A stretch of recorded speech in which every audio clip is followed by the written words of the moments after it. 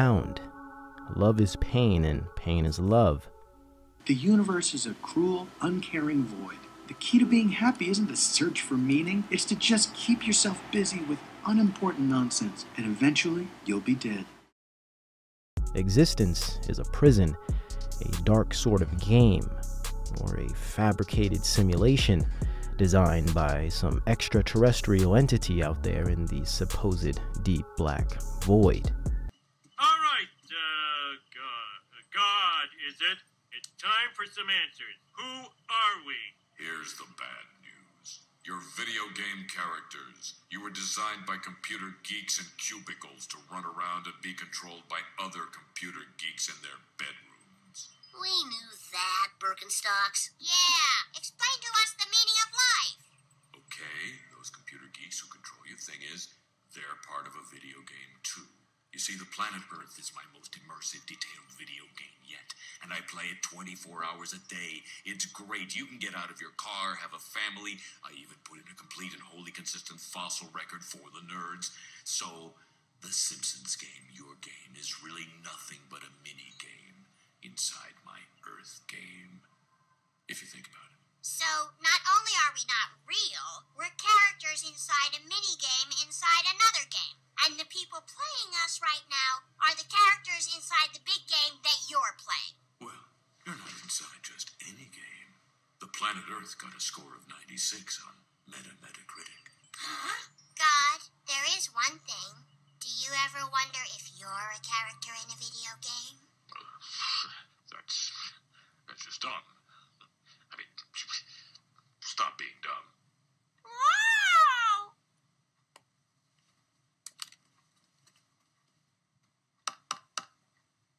Daddy, someone's looking at me! It's very likely you know many people who subscribe to this philosophical perspective of life. Nihilists tend to have self-absorbed, destructive impulses and complexes, usually causing destruction of themselves, those around them, or society as a whole in the long term, directly or indirectly. With nihilism, you will find an atheistic or secular worldview based on the materialism of Kant and Darwin, the skepticism of Hegel and Schopenhauer, and the cold vein of Machiavelli. Interestingly, and beneath our noses, this dark cloud known as nihilism is covertly rising back to the surface of society and has been systematically injected into the populace via mass network and social media, especially the music industry, news broadcasting, and Hollywood. A nihilistic culture has now presented itself as the norm today. So normal, in fact, average people fail to even notice it. Consciences have been seared beyond repair. Endless fear porn and trauma has leveled the public to a lukewarm numbness. Moral values have been bent into an L shape, crooked and passive-aggressive, vengeful and suppressing emotional rage. Mixed with drug potions and flesh addictions, popular culture within society has rendered the masses tacit, yet corrupt. Confused and insecure, yet all at the same time valiant and cavalier. Double-minded and double-binded. Nihilism, the new unknown.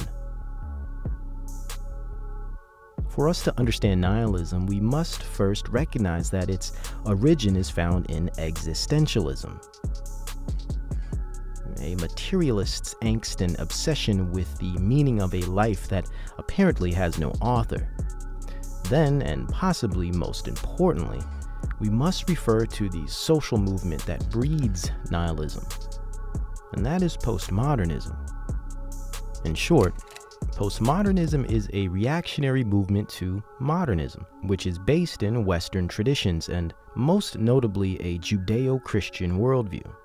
Postmodernism was formed as a socio-cultural movement during the Enlightenment era, when men like Francis Bacon, Newton, and Descartes began to question the stiff and binary truths of the modern era and wanted to engage with science, the esoteric, and nature instead of the Creator God and its moral absolutism. Similar to the Reformation's reaction to crooked Catholicism of the monarchy, the Enlightenment era wanted to change the Western traditions of truth.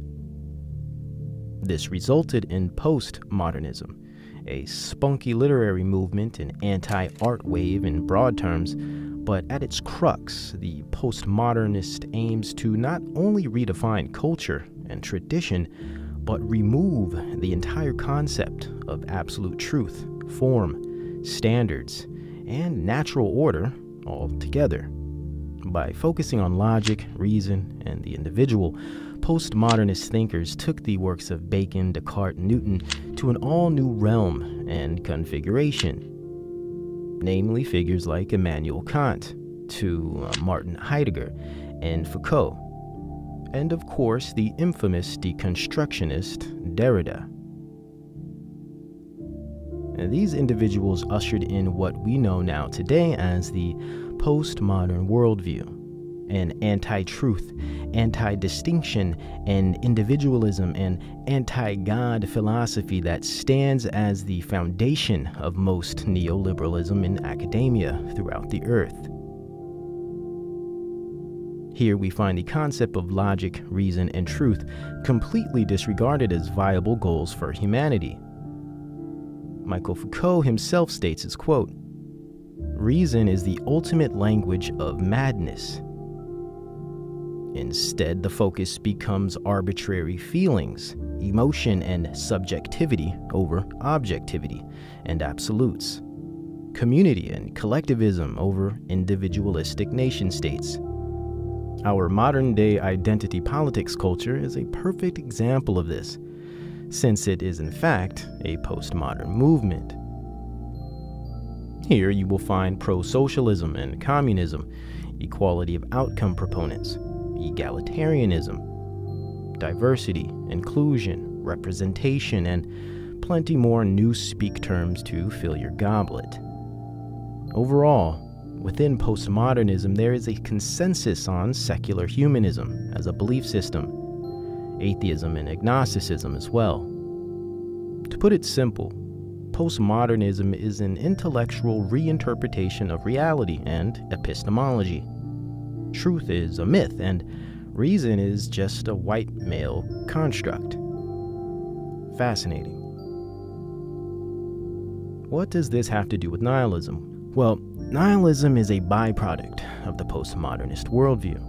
Once you remove reason, meaning, and truth, morality, and especially God, what else is there to believe in? Nothingness. Nihilism can be generally described in three specific forms: moral, spiritual, and intellectual nihilism. No absolute morality, no absolute God, no absolute truth.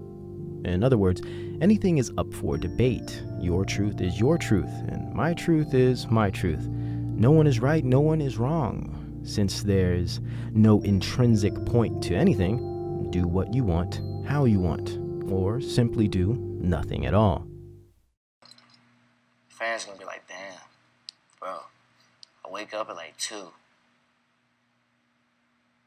I smoke, I eat, I get on my phone for like 3 hours, watch TV, Amazon Prime. My nigga, I'm set right now, so I don't really do shit. I might just be chilling. That's the beauty of this shit.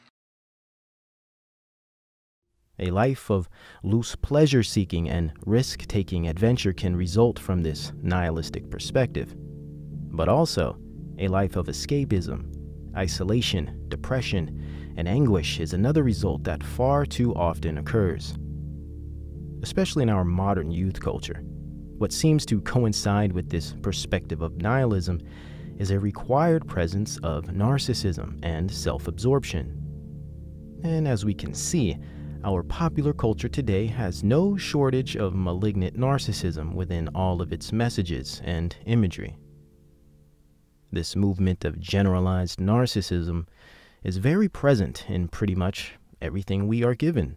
In fact, narcissism has arguably become a shared cultural value. They sell us this false sense of royalty and social dominion, as if we all are to aspire to be kings and queens, yet they never mention the majority inherently will be peasants. I mean, nothing matters anyway, right? Might as well love death and destruction. What's the point in changing? How about this for double-minded? A postmodern neoliberal culture that promotes reckless capitalism, an obsession with cash and personal wealth, yet feeds off a socialist government program system and sets unrealistic standards for millions of eager fans and followers via social media. Look at me, look at us. We made it. The majority of you won't, but keep watching. It must take a massive lack of empathy to arrogantly wave fresh-cut steaks in front of chained rabid dogs. Indeed, there is no shortage of narcissism and nihilism within our pop culture and mass society today. But before we present how nihilism has been ingrained into our culture, it is important to detail two specific levels of nihilism. This is the concept of normative nihilism and deep nihilism. Normative nihilism can be considered as a macro sense of nihilistic tendencies, the generalized behaviors that come with the lack of care, empathy, and concern for oneself, others, and their society as a whole. We see normative nihilism everywhere. You hear about it everywhere. Yet, most people have no idea these tendencies and behaviors are forms of nihilism. Basically, today it is pretty normal to not care about your society, your community, and even yourself, or only caring about yourself and no one else. This is not only rooted in generalized narcissism, but it is accompanied by nihilistic perspectives. And the hypothesis here is that these concepts are being indoctrinated into our society and mainly our youth via mainstream media, social media, and mass entertainment.